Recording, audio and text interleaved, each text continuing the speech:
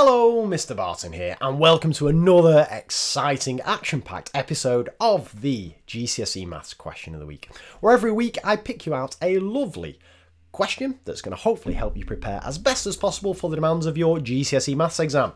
So this one has been kindly written for diagnostic questions exclusively by the lovely Edexcel.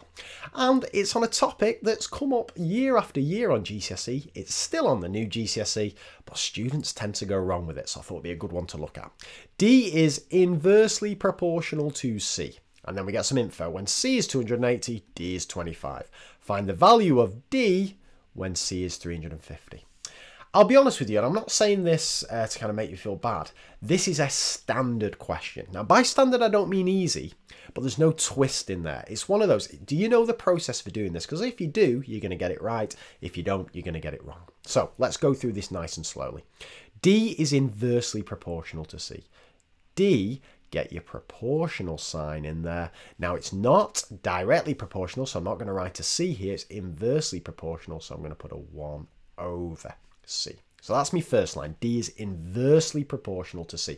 If it said inversely proportional to C squared, I'd have a C squared on the bottom. Inversely means write it as 1 over, the reciprocal. Okay.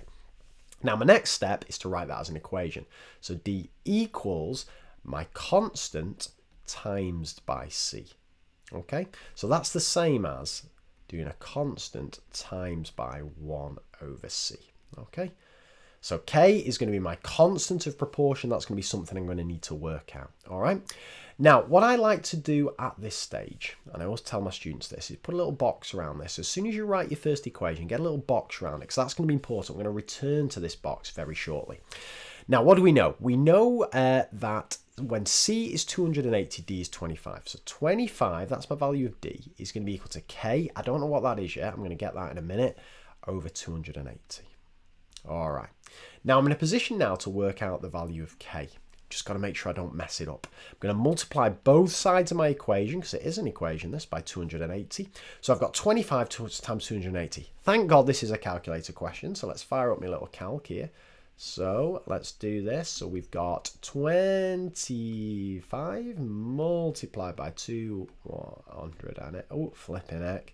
Trigger happy there. 280, 7,000. Let's get that in there. So that's going to tell me that 7,000 is equal to K, or K is equal to 7,000.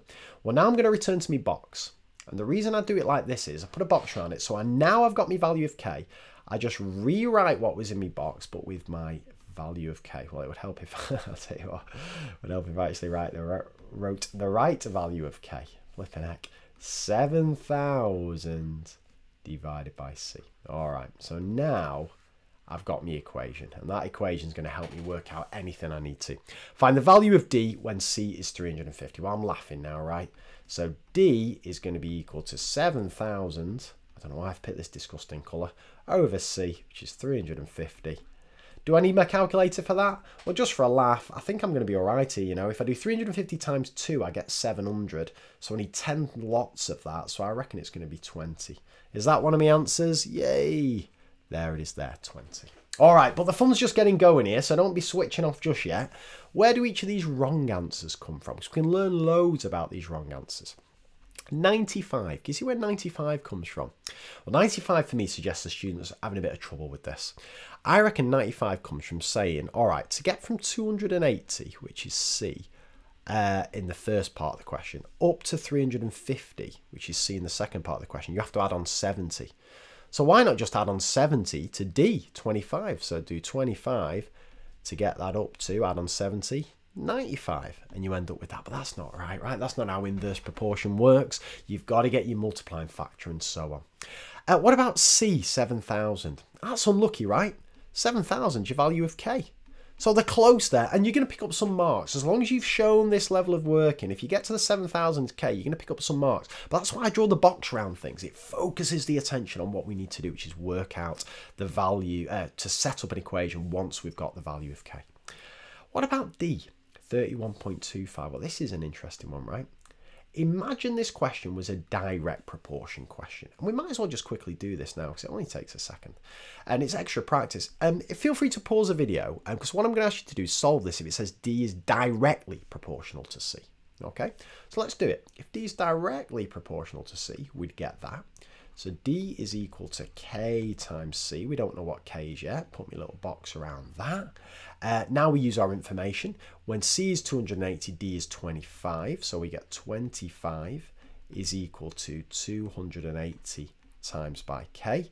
This time I'm going to have to divide by 280. Can't need me calc for this one.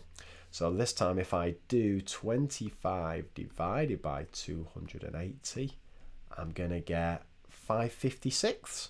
So K's good. Oh, flipping heck, my pen's running out of electronic ink again here. 5/56.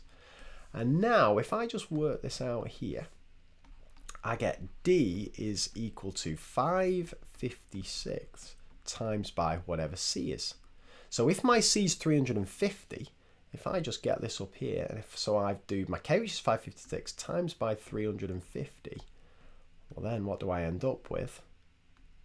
31.25. So I reckon this comes from students thinking it is a direct proportion question.